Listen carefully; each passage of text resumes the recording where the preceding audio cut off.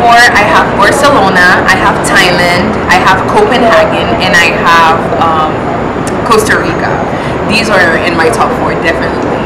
Can you quickly share a quick memory of the best memory of the place you've been to?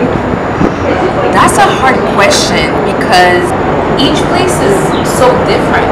But I think that Thailand was one of my favorites because Barcelona was special because it was the first time that I traveled alone. So it was like a leap of faith. I wanted to discover more about myself.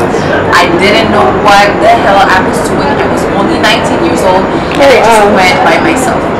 And Thailand was very special because it was a phase in my life where I was reflecting a lot about the spiritual side of myself. And I was alone again, but the people were so genuine, the food is so good, and I really felt as if just walking in the streets of Thailand was like a breath of fresh air. I've seen pictures of it and it just looks so beautiful. What was the inspiration behind studying to be there? Back in 2013 and I was in Finland, so I traveled across Europe, and then I just wanted a way to show all of my travel pictures without like flooding my personal Instagram page. So I was like, okay, let me just start a page where I can just talk about traveling, because I started getting so passionate about it that I wanted to share it. And so I started Take Me There, and then I started the blog a few months after, and it became what it is now. If you guys haven't yet, you should totally check out her blog. She has amazing pictures, guys. Everything from food. I think food is probably like the biggest part of it for me because I'm such a foodie, and sceneries. It's amazing. If you guys didn't know, Ann-Sophie also has a travel consulting business where basically she organizes tours in Haiti. Can you tell us a little about that? Yeah, so I travel around the world, but I don't travel full time. I live in Haiti, and since 2014 I moved back, and that's when I started to think about a business idea.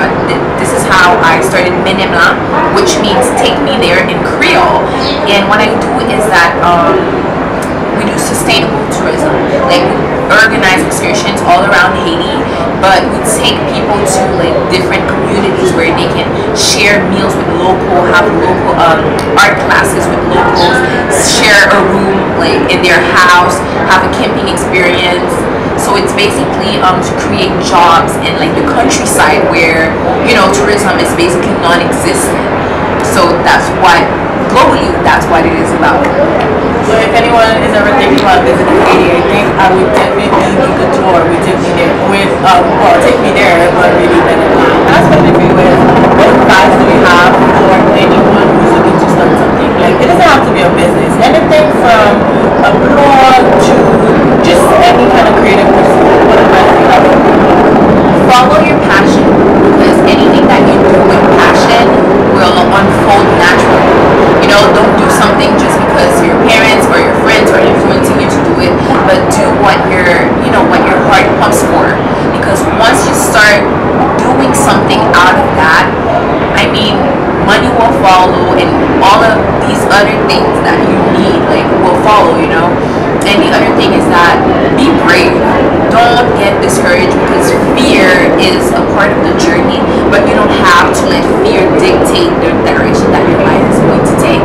Because you know, you can do anything that your mind can conceive, and I mean, just be bold about it. Just follow your dreams.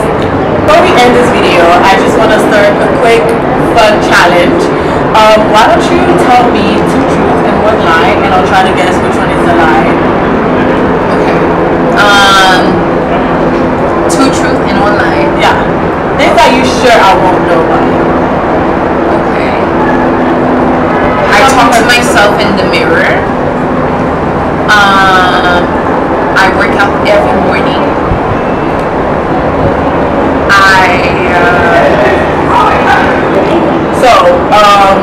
She talks to herself in the mirror. She has an imaginary friend, and she works out every morning. I mean, working out every morning, I would kind of believe it, so I'll say that's probably the truth. I think the lie would probably be that you have an imaginary friend. That's like 1 lie. Is that the lie? No. Well, that's one of the lies, but there are 2 lies. No, it's supposed to be 2 truths and 1 lie. So I guess